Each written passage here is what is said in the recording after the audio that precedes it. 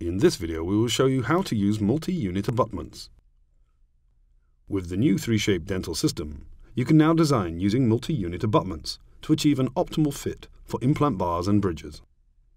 The short profile of multi-unit abutments allows for great variability in the angulations between implants. Once placed, the abutments can accommodate a large angular divergence between abutments, which helps in the prosthetic reconstruction.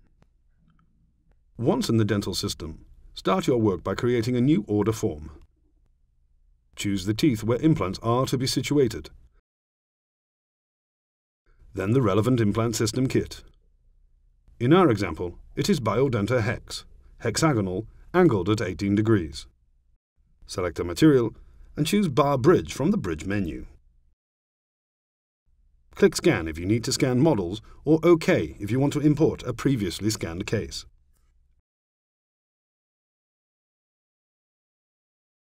At the Insertion Direction step, all the insertion directions for the multi-unit abutments are aligned automatically by the software and are all the same as the insertion directions for the future restoration.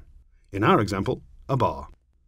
You can also see here that each multi-unit abutment, the insertion direction, differs from the insertion direction for the relevant implant. Once at the abutments, post and core step, the software enables you to select, position and rotate the multi-unit abutments based on the specific implant library applied. To see how it works, let's select tooth 15 from the overview window. Now, in the Advanced Settings, click the button Edit Implant Models. This option lets you rotate the abutment base and position the axis of the screw hole at an angle with the cursor. However, the rotation will only be according to the implant interface, which is defined in the implant library. Use this option for the rest of the implants.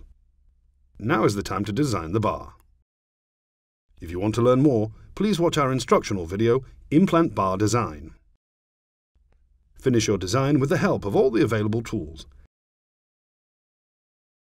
Then go to the Save step